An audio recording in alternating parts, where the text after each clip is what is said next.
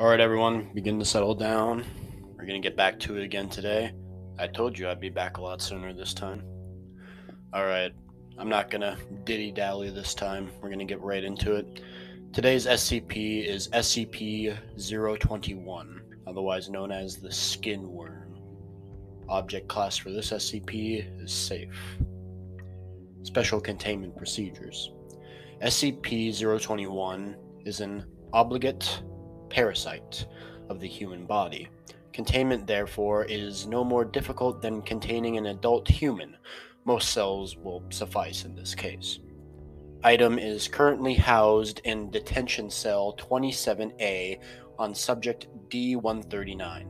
Only Class D personnel are eligible for hosting SCP-021.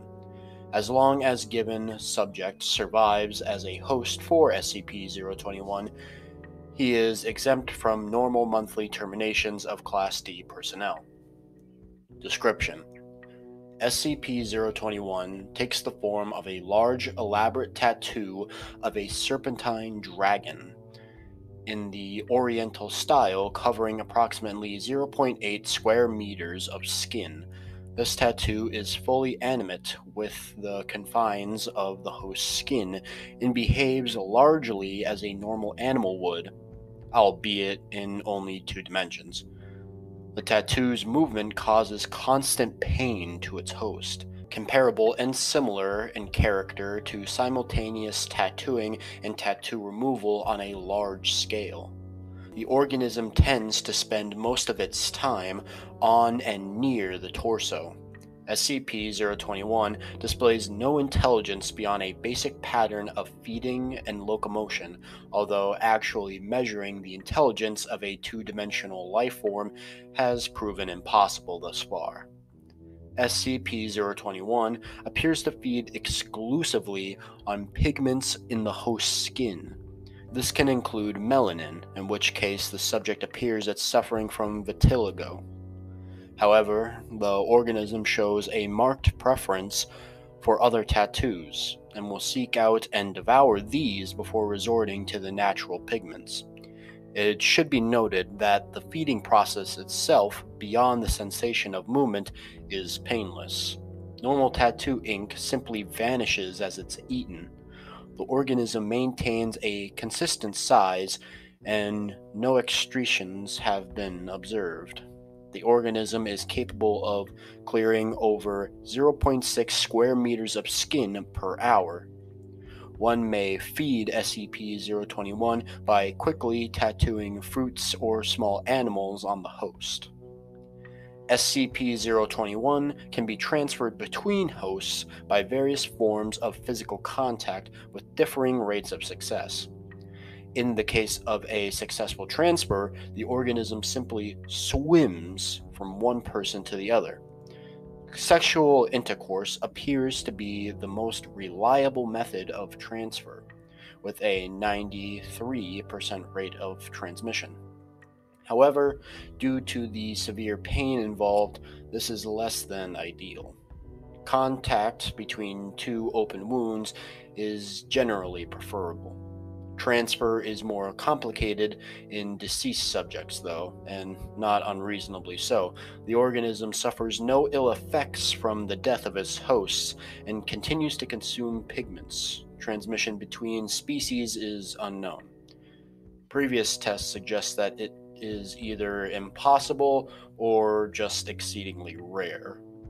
SCP-021 does confer some benefits to its host. The tattoo has been proven to accelerate the release and reuptake of epinephrine and decreases lactic acid buildup, providing boosts of strength, confidence, and pain tolerance in stressful situations and reducing the usual after effects of weakness and fatigue.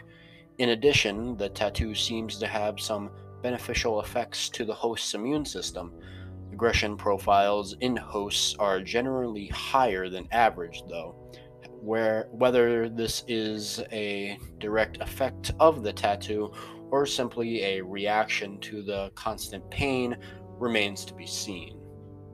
The symbiotic relationship is usually limited to how long the host can tolerate such pain in everyday life. This has accumulated in suicide in a number of subjects. In rare cases, hosts have also fallen victim to fatal skin infections. SCP-021's origins and nature are a complete mystery. Tracing its transmission from host to host is hardly feasible within the confines of secrecy, and the organism could well be hundreds of years old, if not even more. Nevertheless, SCP-021's captivity is one of the longest in the SCP Foundation's history, at nearly data expunged years, and has been very educational thus far. Current research focuses mainly on observing the characteristics of life in 2 dimensions. Well, that was a pretty interesting one. Hope I don't ever get demoted to D class. I mean, as long as you guys keep the secrets about the special SCPs I've shown you all, the ones with the restrictions and all, I should be fine. It is a pretty cool tattoo, though, I will admit. Anyway, I've rambled on long enough. You can all go now. Have a nice day.